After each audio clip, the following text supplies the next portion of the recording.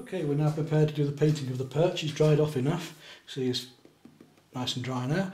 Siliconed in the eye, so we've got like a mucus around there, and filled one or two of the parts where we don't want to be seen right inside the fish. And now we're going to paint it, and the only colours I'm going to need will be a chrome yellow, a yellow ochre, cadmium red, white, black, a little bit of sap green and a little bit of burnt umber. I reckon those colours will match these colours I've got here.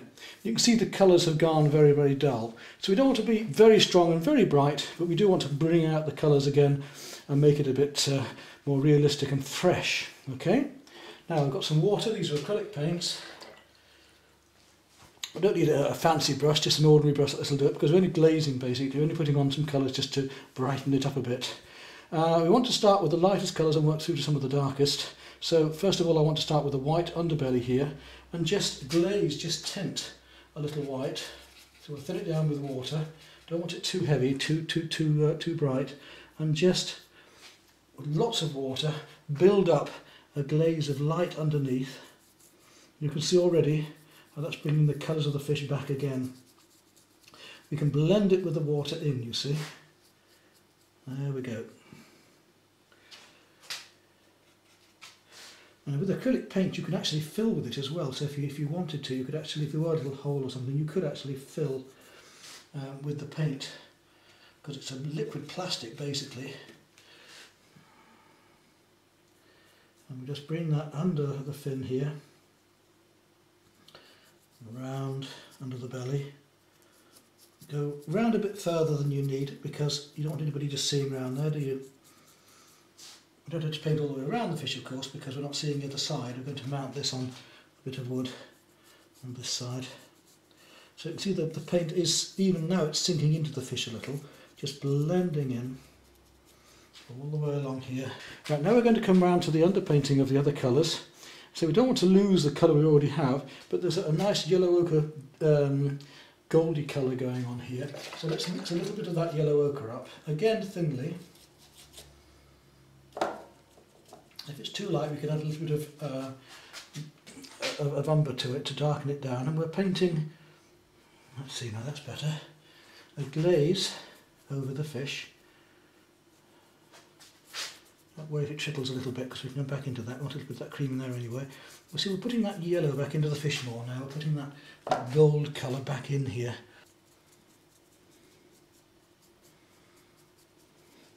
Go back to the white and just blend a bit more white underneath the belly again now. Just bring it back a little bit more.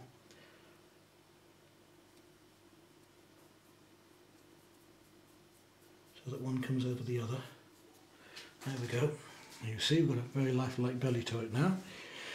Now we have to come up to the darker areas. We don't want it too black, so I'm going to mix a little bit of the green before I do that. Our sap green, plenty of water. It's supposed to be glazing we're doing, and I want to bring that around. Oh, it's far too thick that. I want to bring it round, that's better. Doesn't need much in the water to do this job. So we'll give him his green. Now while the acrylic paint is wet, you can still move it around. Once it's dry, that's the end of it. So just bring that green gently around into the golds. You see now that lovely perch colour we're getting. We're bringing the life back into him now as if he's just fresh out of the water. Now these darker colours, I'm going to mix some of that green with some of the black. It's almost black, but not quite. Down his back. See that lovely dark now we've got, which we can bring gently down and spread out again in a minute down these stripes. It's darker in here as well. It's a little bit round there. And now he's starting to look more like a perch, isn't he? And we've just got to tickle in these darks.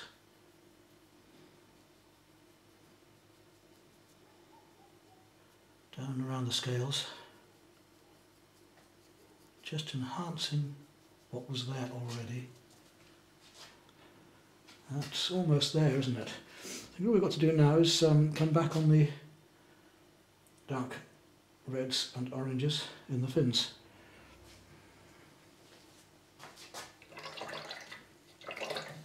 A little bit of pink maybe just inside the gill cover. Just a touch, not too much.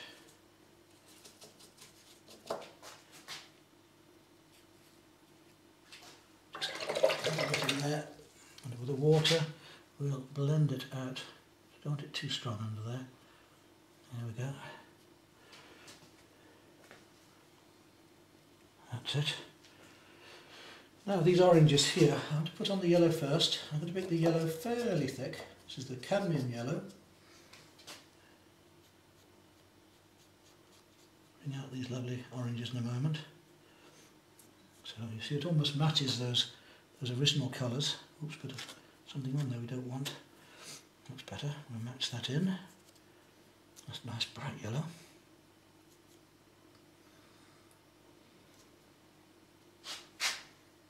That same cadmium yellow down on the tail. You can see where it is from the original.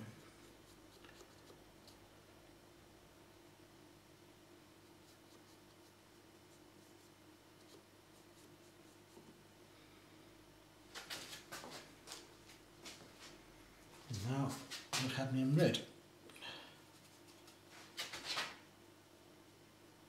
And there we have almost identical colours but a bit brighter again to the original.